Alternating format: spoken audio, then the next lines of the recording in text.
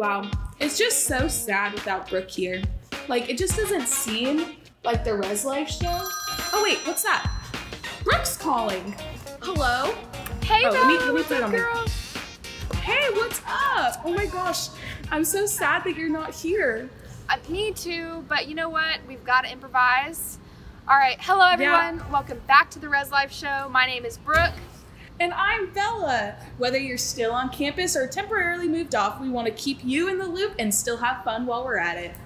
All right, you guys may notice that we are not on stage together. That is because we are practicing social distancing in a more intense rate. We just want to keep everybody safe, everyone here on campus safe, and we want to encourage you all to practice the same.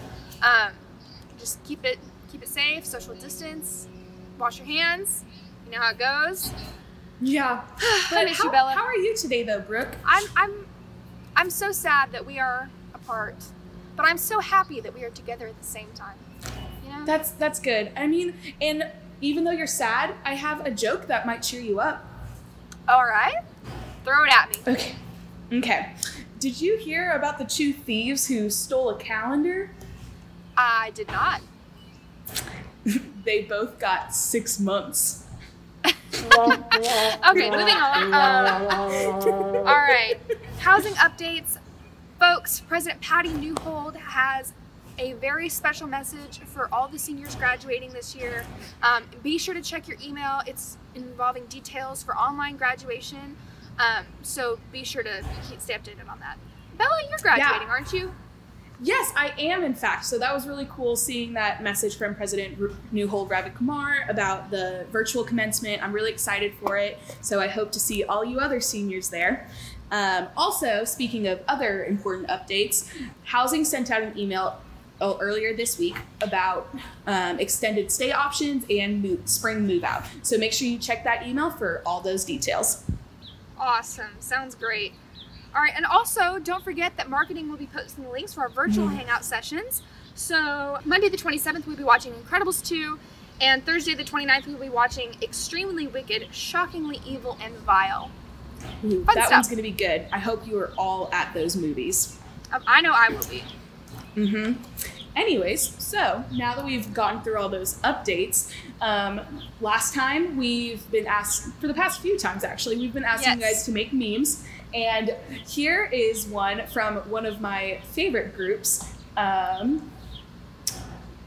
name is on the screen. All right. We gotta love those memes.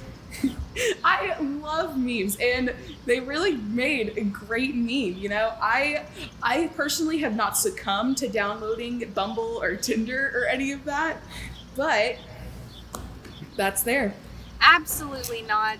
I'm taking this time with social distancing to focus on myself. So no dating for me, but I feel like that was pretty accurate. Well, stay tuned for our next Monday Mumblings challenge. All right, and let's not forget a word from our in-house quiz expert, an update on our favorite on-campus waterfowl, McKinley Allen.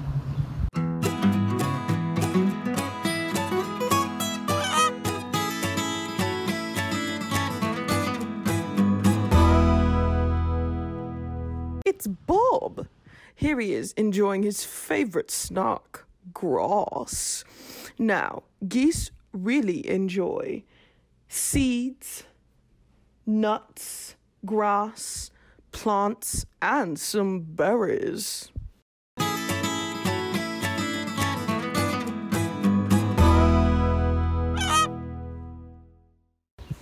Man, I still love those geese. Every day. I wonder if they're still like out on Plunkett Park. I wonder if Kenny saw them whenever he was showing us how to do those frisbee moves last time.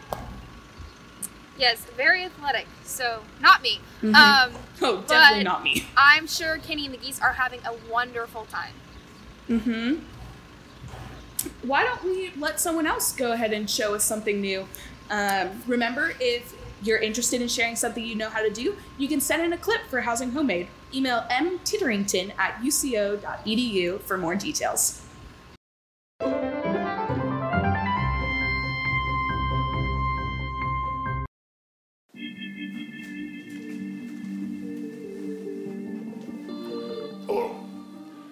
I am the unknown juggler. Today, I'll be showing you how to juggle.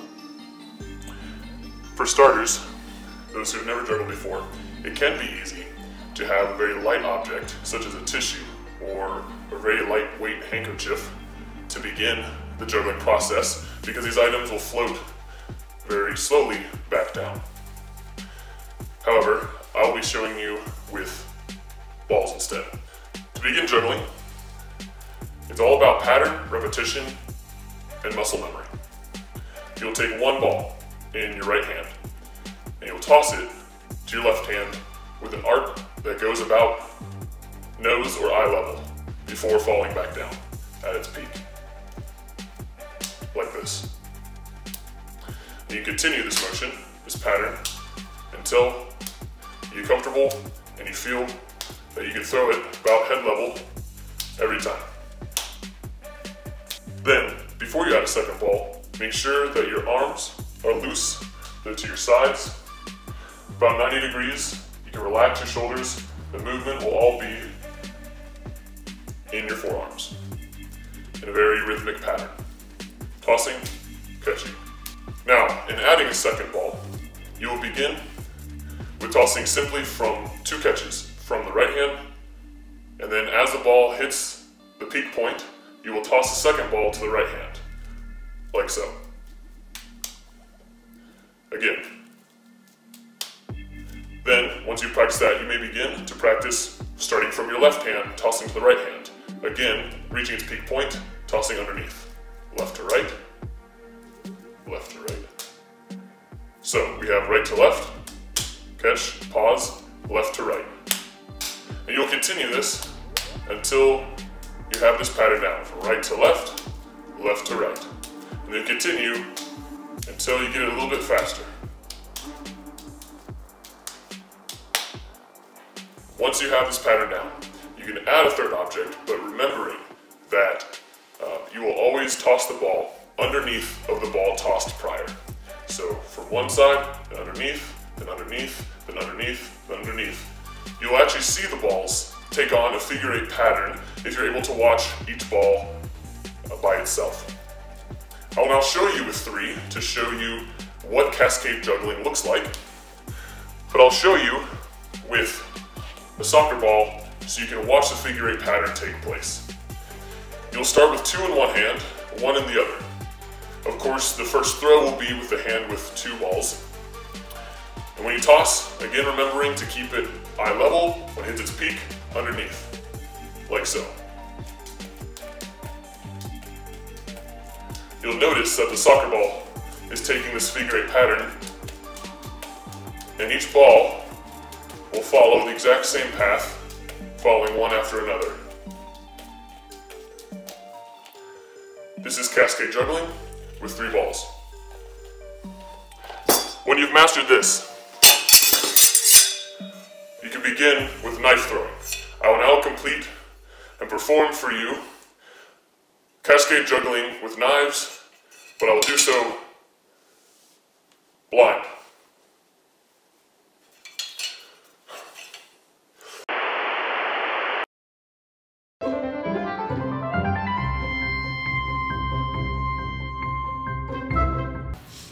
So, Brooke, did you get a good nap in between now and the last show? I did. In fact, I enjoyed it so much, I did it probably twice a day every day for sleep, so. You know, personal care, that's what's most important during these times. 100%, I agree. Speaking of, do you have a new challenge? Yeah, Marcus, can you bring up... Oh, Marcus isn't here because we're social distancing. I guess I can get my own challenge wheel. I guess. Okay, well, Brooke, you can't see the challenge wheel. I cannot. You have to update me I'll on go that. ahead and spin it for us too, you know? And ready, steady, go! This is so sad. Winner! Red? What's our red challenge for today?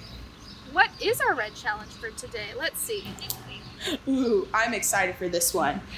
red is try on all of your clothes and determine whether or not they spark joy, a la Marie Kondo. I loved that show. I binge watched it in one weekend. So, you know, especially now that it's so close to move out, that might be a great thing to do whenever you're packing, is get rid of things you don't need. You know, I am a big fan of RuPaul's Drag Race, and so I love a good runway walk. So I will definitely give myself a little fashion show and donate in some clothes. Awesome.